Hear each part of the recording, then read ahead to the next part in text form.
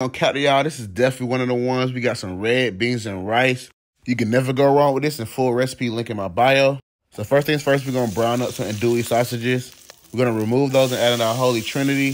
This should get all that flavor and that fond from the bottom of the pan. We're going to season this up, add in our red beans that we soaked overnight. Fill our pan up with water, add in your turkey legs or turkey wings, whichever you prefer.